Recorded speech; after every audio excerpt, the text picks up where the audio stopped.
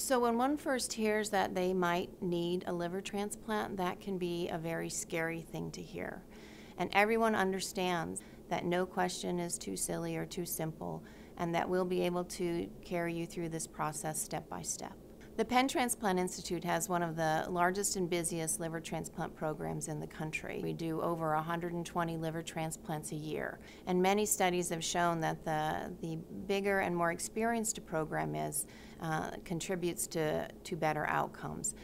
We have a multidisciplinary clinic where the patients meet with the liver transplant surgeon, they meet with the hepatologist, which is the medical expert in liver disease.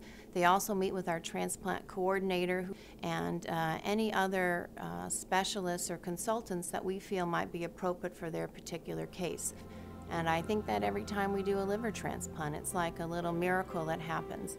I'm Kim Olthoff. I'm professor of surgery and director of the liver transplant program at Penn Medicine.